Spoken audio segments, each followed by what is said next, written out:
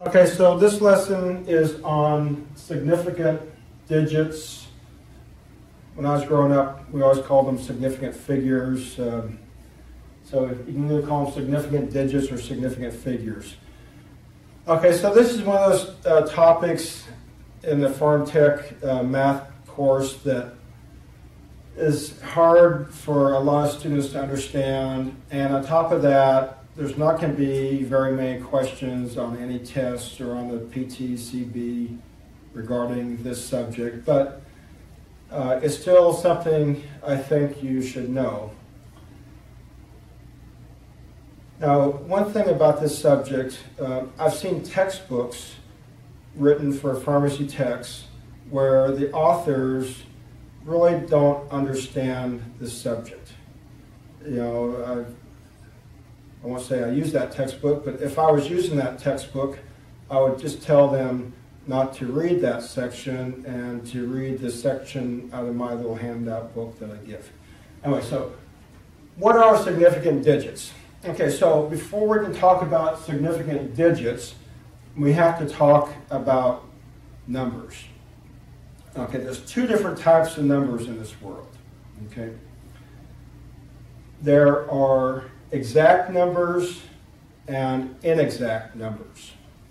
Okay, so let's say you have 1 divided by 4. You can say that is 0.25000.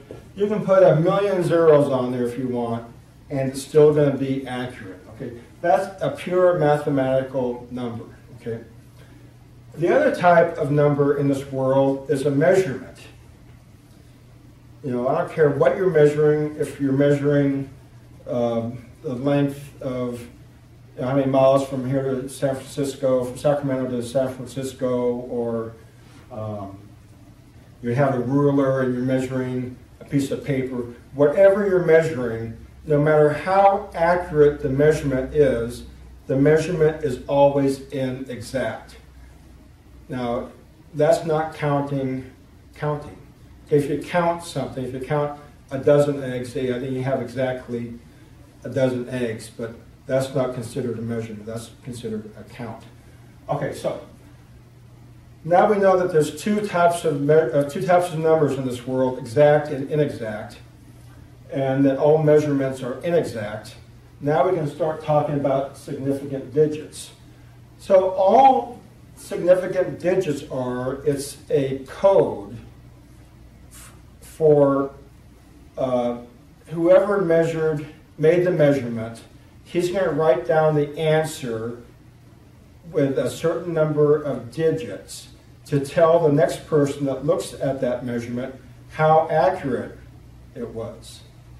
Okay, so let's say we have, this is a ruler here, and it's marked off in, we'll say these are each centimeters. Okay, of course, it's bigger than a centimeter. And let's say we're measuring a piece of paper here that is this big. So this is 1, 2, 3, 4, 5, 6, 7.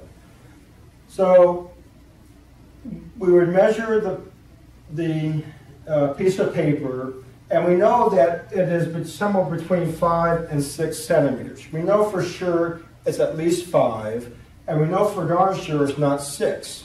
So we know for sure one of the digits is a 5. There's no question about that. Okay. Now, we can kind of look over here and we say, well, it's about halfway. So we'll say it's 5.5 centimeters.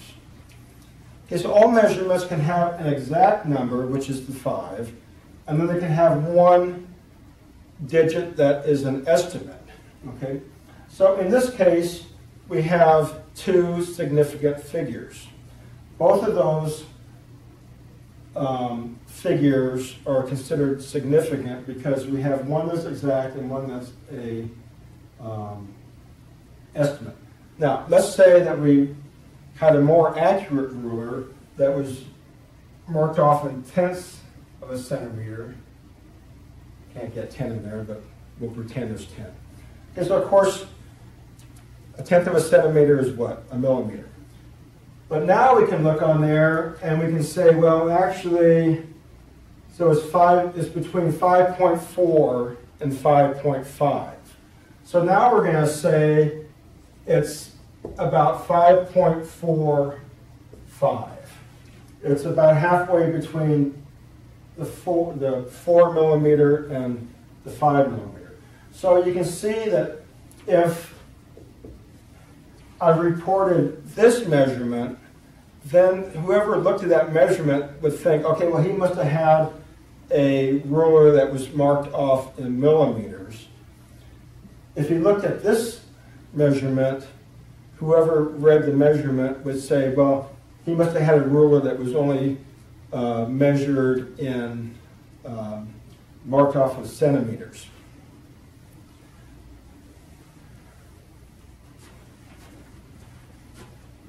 So let's talk about the different type of questions that come up on tests regarding significant digits or figures, whatever you want to call them. The number one question that always comes up is how many significant figures are in a certain number, a certain measurement. There's all sorts of different rules. So you have 6.001, 600, 0.002.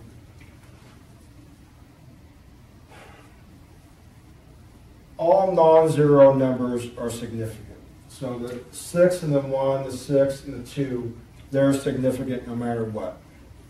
All zeros between two significant figures are also significant. Any trailing zeros with no decimal point are not significant. Any leading zeros are not significant. So all these rules that you have can boil down to one simple question. Is there a decimal point?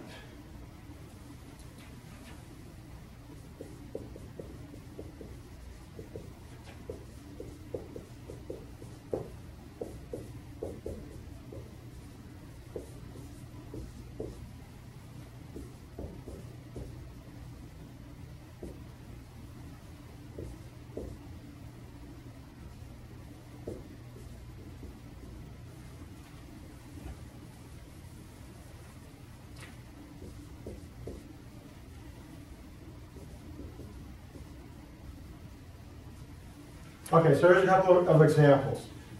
These have decimal points. If there is a decimal point, they're all significant except the leading zeros. So the leading zeros are zeros in front of a non-zero digit, right? So these are leading zeros. Everything is significant except the leading zeros. So this one, there's 1, 2, 3, 4, 5. This one, there's 2. If there's no decimal point, they're all significant except the trailing zeros. Okay, no trailing zeros over here, so they're all significant. 1, 2, 3, 4, 5. This one, no decimal point, so they're all significant except the trailing zeros. 1, 2. These are trailing zeros, so they're not significant. Sorry. So, but the 6 is. Okay, so we have 1. Okay. So if you're doing a test and they ask you how many significant figures in these numbers, remember, if there is a decimal point, they're all significant except the leading zeros. If there's no decimal point, they're all significant except the trailing zeros. Okay, so that's another part of this. Now,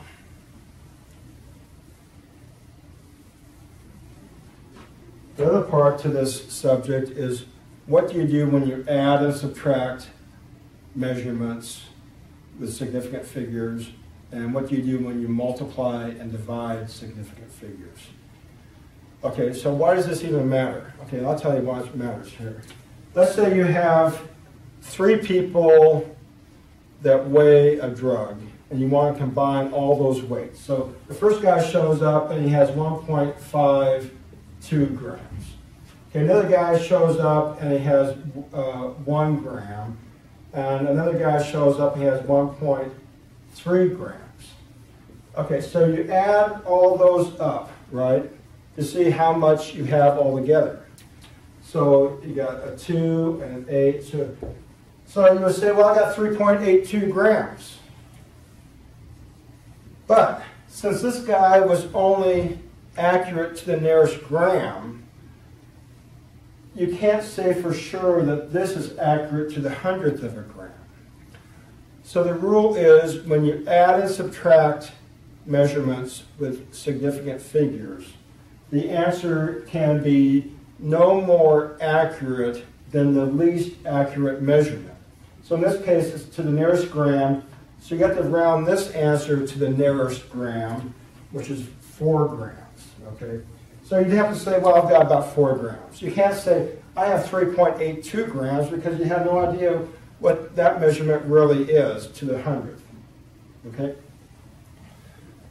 So when you add and subtract, it's accurate to the least accurate measurement.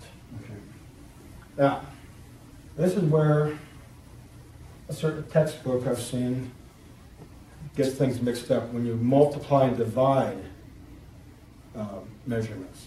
So let's say you have a plot of land like this, and two different people measured the length and width. First guy measures 63.92 meters, okay? And this person up here measured, so that's about twice or so. So let's say he measured 120 meters, okay? So this person was accurate to the 100th of a meter. This guy was only accurate to the 10 meters, okay? There's only 2 significant figures here.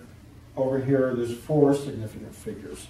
So you want to know how many square meters you have. So you multiply 120 times 63.92, and you end up, your answer that you get is 7670.4 square meters.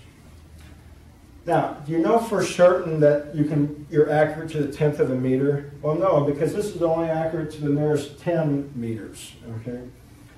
So the rule is when you multiply and divide significant figures, your answer can have no more significant figures than the measurement with the least number of significant figures. So in this case, there's 2 significant figures here. This one has 4. So your answer can have no more than 2 significant figures. So you have to round this to 2 significant figures, and that would be 7,700 meters squared. I know as far as the pharmacy math course goes for technicians, this question is probably the most difficult. But all you have to remember is when you multiply and divide measurements with significant figures, your answer can have no more significant figures than the measurement with the least number. Okay, this one has 2, this one has 4, your answer has 2. So you round it to the answer with 2 significant figures. Thank you for watching.